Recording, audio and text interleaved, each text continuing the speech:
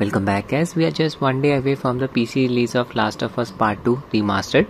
The original game was released in 2020 on PlayStation 4. In India, it's priced at around Rs 3300. In US, it's priced at around $50. I will be covering the game day 1 of its release. I purchased it at a cheaper price compared to Steam from Greenman Gaming.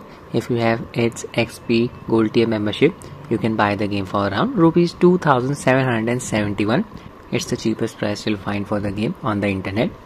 In this video, I'll be showing you how to use Nitex free Optiscaler mod to combine XeSS version 2 Upscaler with the game's official FSR frame generation implementation. The game was updated a couple of months ago. Developers added support for FSR 3.1 Upscaler and frame generation, but the Upscaler is not decoupled from frame gen. To make things worse, this game does not even support XeSS Upscaler. An FSR Upscaler in this game produces some noticeable texture shimmering in the environment. DLSS Upscaler produces considerably less texture shimmering compared to FSR, but it's exclusive to RTX GPUs. XeSS works on Rog Ally that has an AMD based GPU Radeon 780M. I'll inject XeSS in this game via Optiscaler mod. First, I'll show you the mod setup process on Rog Ally. We'll be using the latest nightly build of Optiscaler. Can be downloaded for free from Optiscaler's GitHub. I'll give its link in the description. Expand the asset section. This is the build that I'll be using. Version 0.7.7 preview 7 2025 0401. Click on the .7z link. Open Optiscaler's archive file. Copy the highlighted files. 4 of them. Need to paste them in the game's installed directory. Select the game in your Steam library. Right click, manage. Click on browse local files. Need to paste the mod files in this directory. Replace. Just change the name of optiscaler.tll file to dxgi.tll. Rename. Now open optiscaler.ini file. From here just set dx12 upscaler to XeSS. This is the upscaler that we'll be using. Frame gen. FG type is set to auto by default. Just set it to no FG. We won't be using Optiscaler's FG. Now scroll down until you find Opti FG section. Enabled, set to auto. Just set it to false. I'll also disable spoofing. Scroll down until you find spoofing section. From here just set dxgi to false. Just click on file, save, close. We are ready to run the game. Internal settings for the game. FreeSync on, VSync on, anti-lag setting enabled. I have set the UMA buffer size to 6 GB. My live running on BIOS version 341. Install AMD GPU driver. Internal edition version 25.3.1. Using a 30 watts manual profile. All 3 power values set at 30 watts. 900p resolution. CPU boost disabled. Connected my 8-bit to Ultimate 2C controller to Rog Ally via 2.4 GHz wireless mode. I'll use a custom afterburner overlay to show you the performance metrics. Launch the game. In-game settings. Display mode set to borderless windowed. 900p resolution. VSync off. No FPS cap applied. Frame generation disabled for the time being. Upscaler just set it to FSR 3.1. Using its quality preset. Sharpening level set to 35. Motion blur is disabled. I'm using the medium preset with post-processing effects disabled. Quickly scroll down. So many options. There's the post-processing section. Depth of field off. Motion blur quality off. Estimated VRAM usage 5.3 GB. Open Optiscaler mod menu by pressing the insert keyboard key. There it is. I'll increase its size. Click on the drop down bar next to UI scale. It's still small. Select 1.2. Much better now. Yeah, from this drop down bar select XeSS Upscaler. It's version 2.0.1. Frame generation. No frame generation selected from the mod menu. Just enable auto exposure setting from here. Save INI. See the base resolution and upscale resolution. Using the upscaler's quality preset. Scale 1.5. Close. There's Joel. Just observe the guard railing here, the fine textures. Wanted to highlight the difference in terms of image quality between FSR and XeSS. Some minor texture shimmering is produced when I move towards the guard railing. I'll just switch to FSR Upscaler, open Optiscaler menu. From this drop down bar select FSR 3.x, apply. It's version 3.1.3. Back to the game. Now look at that ugly texture shimmering effect. It's so bad. FSR Upscaler struggles so hard when it comes to rendering fine textures. Aliasing issue can be observed on these wires. I'll go back to XeSS Upscaler. Apply. Aliasing issue got resolved. This is amazing. Image quality is looking so clean. Okay, I'll engage in combat now. Before that, let's enable in-game FSR frame generation. On, apply. The game may crash after toggling frame generation setting. Do not worry, just restart the game. Setting will apply. When you try to start it again, this prompt will pop up, run in safe mode. Just click on no. It was a GPU crash. We are in. Check the display settings. Frame generation should be enabled from here. There you go. We are in. FPS increased to around 70. Yeah, I can observe the added amount of smoothness. Latency increased, but it's manageable. Keep an eye on the frame pacing graph. Should be a flat line if there is no stuttering. Stealth kill. Use my gun. Got detected. Flashlight off. Oh my god. It's a very smooth experience. FPS stays close to 70. You can always drop the settings and resolution to improve the performance. Board game is definitely playable. Even using the medium settings, 900p resolution. I had to reload at the worst possible time. I'm getting shot at from all sides. Trying to use my melee weapon there. Work. Got shot again.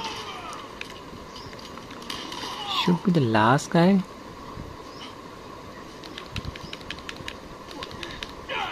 He's done. That was brutal. It's a very good performance on Rog Ally. If you observe Joel's character carefully, you'll see some ghosting around his head when I move the camera in complete circle. See? This ghosting effect does not occur when I move the camera at a normal speed like this. Okay, I'll just run the game on low settings now. Graphics preset set to low. Back to the game. We gained about 10 FPS after dropping the graphical preset from medium to low. Entirely up to you which preset you want to use. You can also drop the resolution from 900p to 720p. I would not recommend doing that. Your image quality is looking so clean. Highly recommend you to play the game at 900p resolution. Now I'll be testing it on Steam Deck. This is SteamOS running in desktop mode. Download the latest nightly build of Optiscaler from its GitHub page. I'll give its link in the description. Expand the asset section. Just click on the .7z link. This is the build that I'll be using. Open Dolphin File Explorer. Go to Downloads. Here you'll find Optiscaler's archive file that you downloaded earlier. I have transferred it to another directory. Does not matter. There it is. Just open it. Need to extract the following files. 4 of them. Select them, drag and drop them outside of this archive window. Close. Select them again. Copy. Need to paste them in the game's install directory. Select the game in your Steam library. Right click, manage, click on browse local files. Paste the mod files here. Apply to all, override. Change the name of optiscaler.tll to dxgi.tll. Now just open optiscaler.ini file. There it is. Set dx12 upscaler to XeSS. Set FG type to no FG. as we'll be using the game's official FSR frame generation implementation. Under Opti section, just set enable to false. Scroll down until you find the spoofing section. There it is. From here just set dxgi to false. Click on save here, close the file. Need to add a launch option to the game. Select the game in your Steam library. Click on the settings cog here. Click on properties. Click on general. Under launch option, add this line of text. I'll provide it in the description of the video. You can copy it from there and paste it here. Using Proton version 9-27 as the compatibility layer, we are ready to run the game. I'll switch to SteamOS gaming mode. This game is marked as Steam Deck verified, but the performance is far from ideal. The game produces some audio crackling issue. This is the LCD variant of Steam Deck. Display supports up to 60Hz refresh rate. Performance QM settings. OLED level set to 2. I have disabled SteamOS Basic by enabling disable frame limit and allow tearing settings. Uncap the FPS. And that's it. In-game settings. 800p resolution. Basic off, no FPS cap applied. FSR 3.1 Upscaler enable using its performance preset. Rendered resolution 640 by 400 pixels. Sharpening level 35. Motion blur is off. Using the low preset. Even with the low preset and Upscaler's preset set to performance, deck will struggle to maintain a steady 30 FPS in this game. In some levels, audio crackling issue will be produced. Open Optiscaler menu by pressing the insert keyboard key. There it is. Increase its size as well. Just make sure Upscaler is set to XeSS. Apply version 2.0.1. Check auto exposure setting. Click on save INI, close. If you don't have a keyboard, just map the insert keyboard key to any of Steam Deck's back grip buttons. We are in. There's Joel. Load the same sequence. Here FPS is within a range of 35 to 40. Look at that CPU load. 87%. Audio is crackling. I'll just enable the in-game FSR frame generation setting now. Animation here is looking a bit choppy. Just set frame generation to on. Apply. Game won't crash on Steam Deck. Open performance QM settings. Enable manual GPU clock setting and set the clock speed to 1400 MHz. Back to the game. The FPS increased to around 60. Can observe the added amount of smoothness, but just look at that input delay. It's way too high. Not surprised here, considering the base FPS was close to 30. Audio is crackling.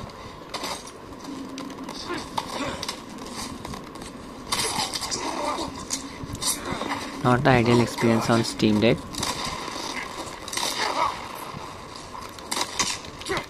Audio is failing again. CPU load 98%.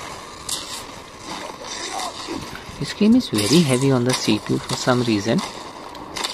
It's not an open world game.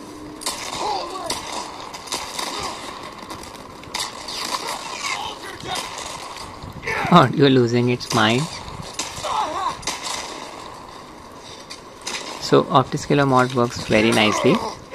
It does its job. Replaces in-game FSR Upscaler with XeSS version 2. Can be combined with the game's official FSR frame generation implementation. So that's it for the video guys. I hope you find it useful. Thanks for watching and have a nice day.